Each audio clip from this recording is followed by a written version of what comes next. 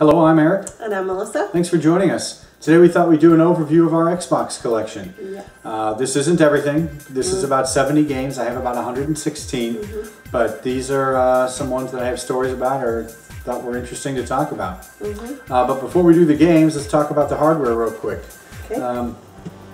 I have two boxed Xbox systems that were too big to put on the table here. The one that Melissa's holding is my original one. It came with Sega GT and Jet Set RetroFuture.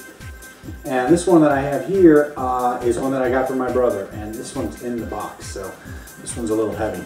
But I do have these two box systems. I got the one that, the other one over there, the combo system, in June of 2003.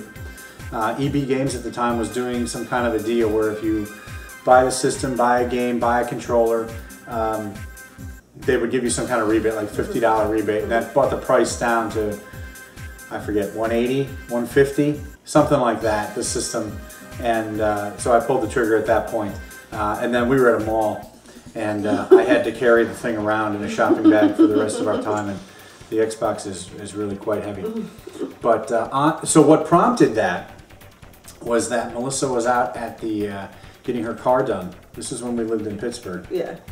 And she was getting her car done, and there was a store out by the mall that had Halo, the original Halo, on sale for I think around $38.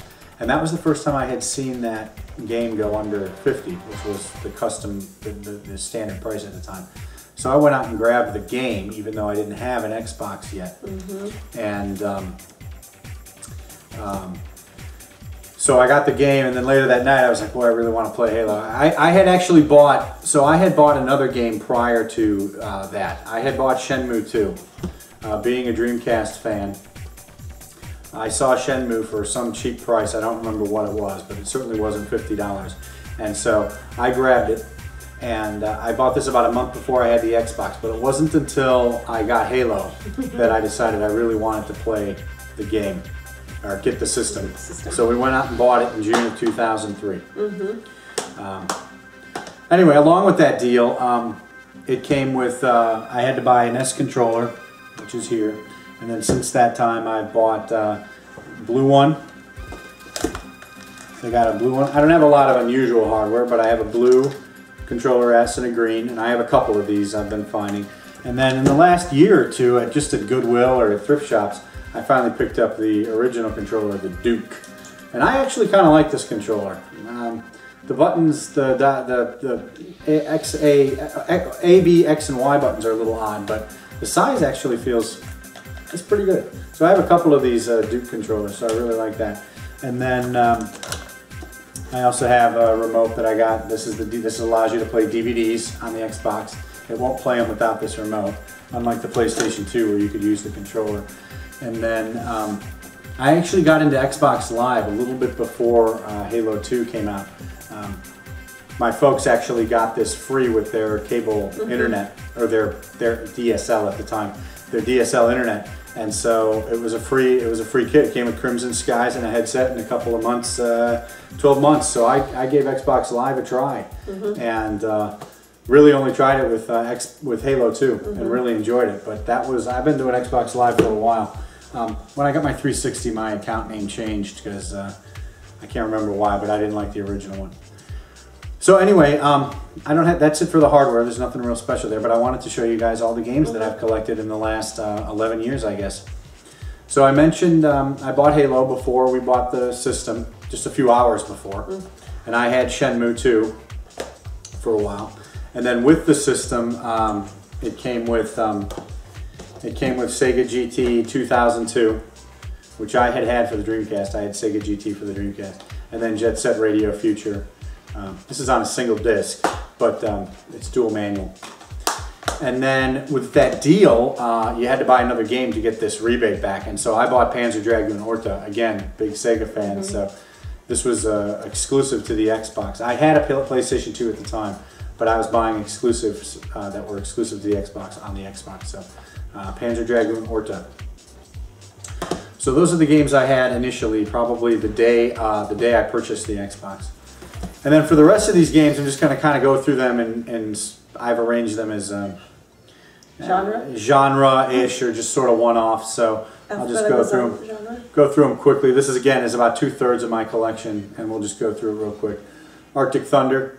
Grabbed this because it was a couple of bucks because I'm a big fan of Hydro Thunder on the Dreamcast.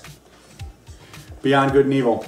I knew this was a sleeper hit at the time, and when I saw it for cheap, I went ahead and grabbed it. So I bought this. This is new. This is my original copy. Black. Bought this a few years ago. I think just 2 years ago. I bought it because it's by Criterion, which are the developers of one of my favorite games for the Xbox, which we'll talk about later. Castlevania, Curse of Darkness. Got to get a Castlevania game. I think this is available for the PS2, but I happen to have the Xbox version. Towards the end of the Xbox's life, I would end up getting multi-platform games on the Xbox because it was a little bit more powerful, and that's basically why. Chronicles of Riddick. This was a greatly reviewed game. There's a little bit of an unusual in the fact that it was based on a movie, and it was actually quite a good game. And I have the remake of this for the 360 also. Crimson Skies. This was I don't know if this is the one that came with that starter kit or not, but I definitely bought Crimson Skies. It turns out that while we were living in Pittsburgh, I was in college, and Microsoft came to the campus, and I went to go listen to the developers of Crimson Skies talk about the development of it, and so I knew that I was going to want to get that game, and it ended up being one that I really enjoyed. In fact, it convinced my brother to buy an Xbox just for that game alone. Gauntlet, Seven Sorrows. I don't know too much about this, but I got Gauntlet because I knew Gauntlet Legends from the Dreamcast. And there's other Gauntlet games for the Xbox. I don't know if you want to put those somewhere. Let's see how many I can hold in one hand. ESPN 2K5. I bought this because of its historical significance. I bought it new. It was $20. This was when Visual Concepts, it was the last game they did. They were trying to compete with Madden, so they cut their price to $20. And I think this is the last Visual Concepts football game because the next year ESPN got the NFL license. So I don't normally buy football games new, but this one I did just because of its significance. Psychonauts, certainly another game that I knew was well reviewed, and I got it towards the very end of the Xbox's life. As these were disappearing off shelves, I saw it at a Toys R Us and I grabbed it. Red Dead Revolver. This is used. I got this because of Red Dead Redemption. I wanted to see where the series had originated, so I grabbed Red Dead Revolver. 10. 10, you got 10 there? I got 10. And Super Monkey Ball Deluxe. Again, I had Super Monkey Ball on the GameCube. Regrettably, I sold it when this one came out because this one is supposedly the contents of Monkey Ball 1 and 2 together. Wish I hadn't done that, but I do have Super Monkey Ball Deluxe for the Xbox also. Alright, let's see. Okay. We're going to put those down. Okay. Alright, now let's see. Okay, so now I've got the Tom Clancy group. Oh my goodness. And I've been trying to collect Tom Clancy games, but there's a lot of them, so I'm losing track of which ones I have. This one I think I just got at PRGE, Rainbow Six 3. Again, the only reason I bought it is because it's Tom Clancy. Ghost Recon and Ghost Recon 2. I've heard of these.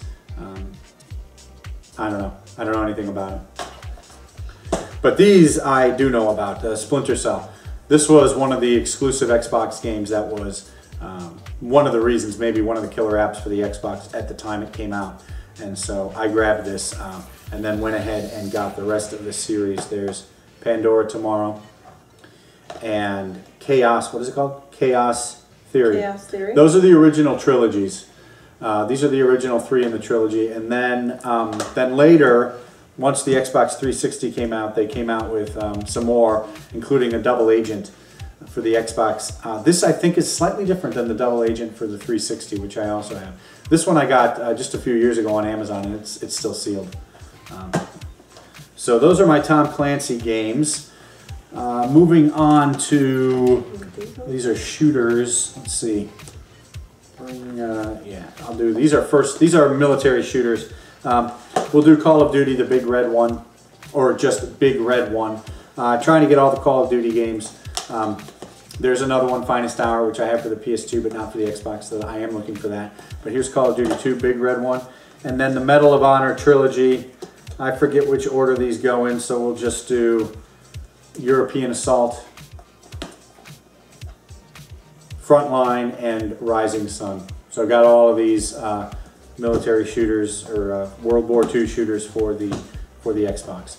All right, and then what have we got? Fighting games. Yep. Let's do this series first. So this was one of the first games I got for the Xbox. Dead or Alive 3. Melissa actually got that to me as a gift the first year we had the Xbox.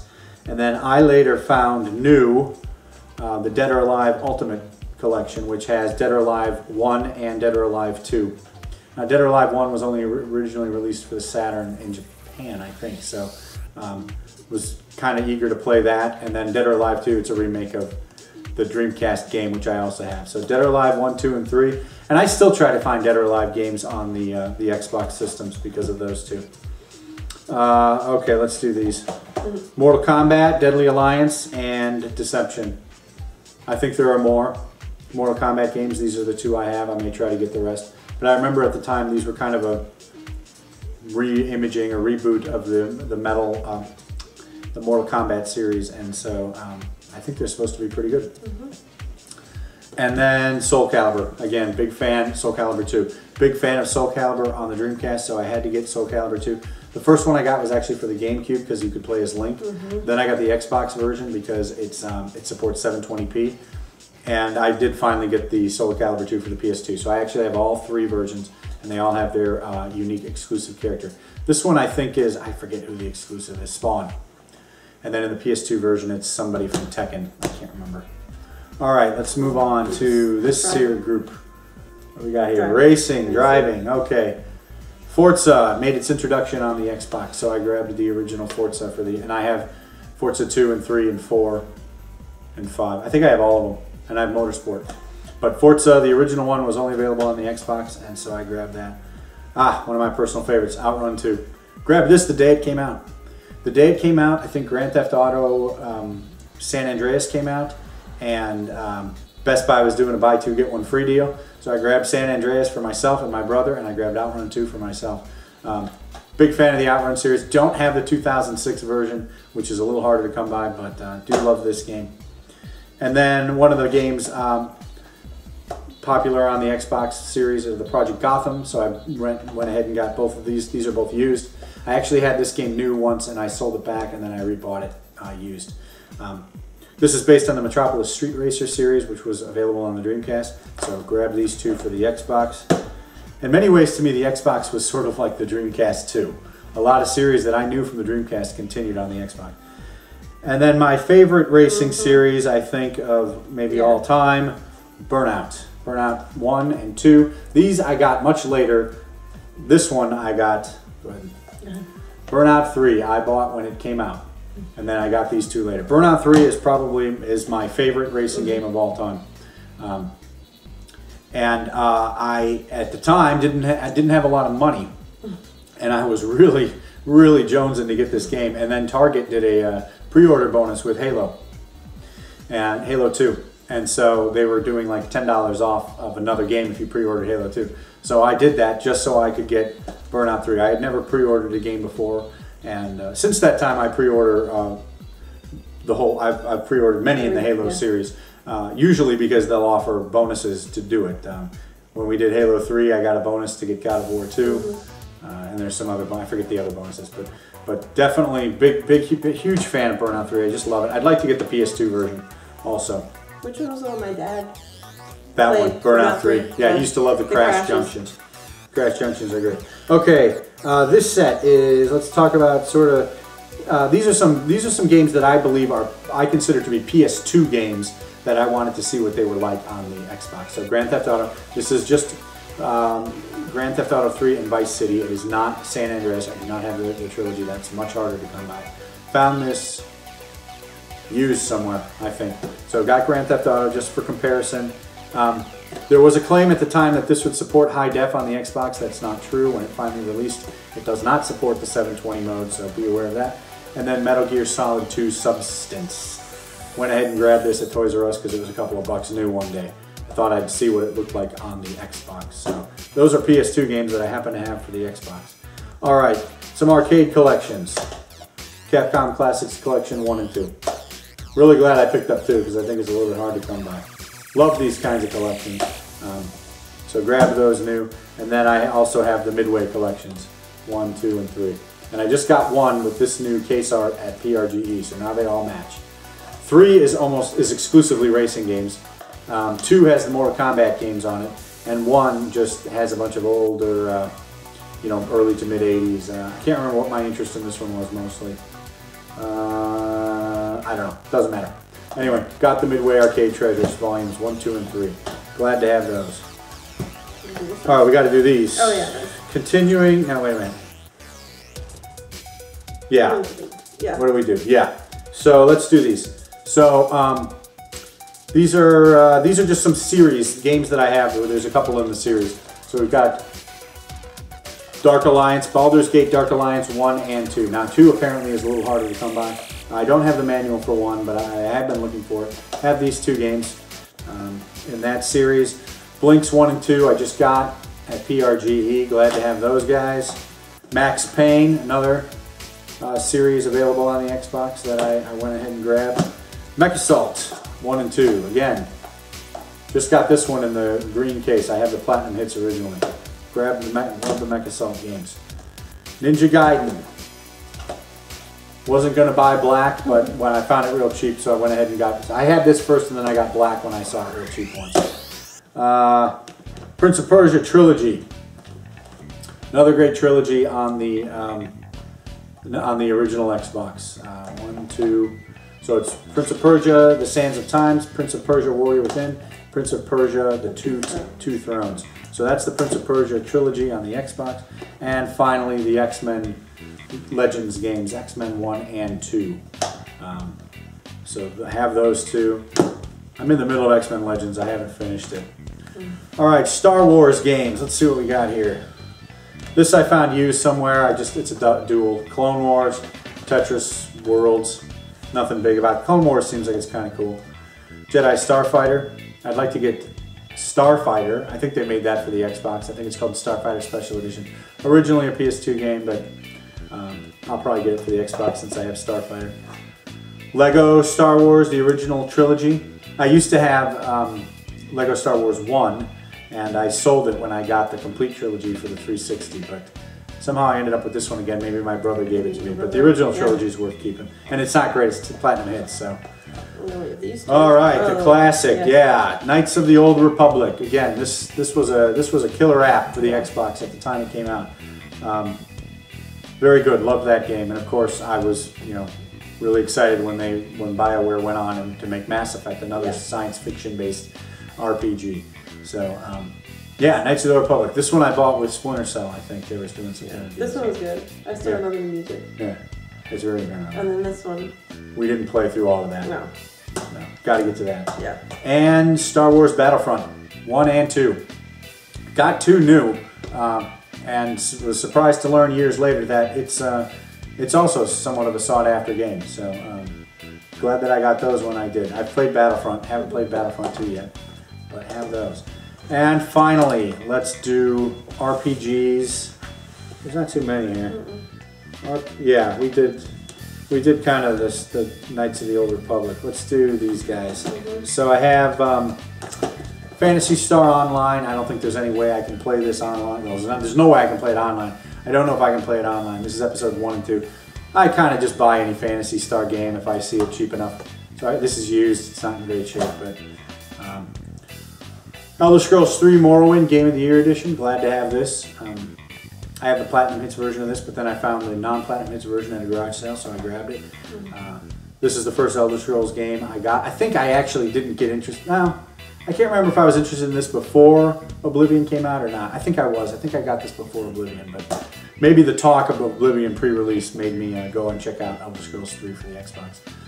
Jade Empire, another BioWare game. I have the limited edition version with the red cover. I think the other cover is blue. Never played this, but grabbed this new shortly after it came out. Fable, another classic Xbox exclusive. I have the Platinum Hits version, which has Lost Chapters. That's the one I played.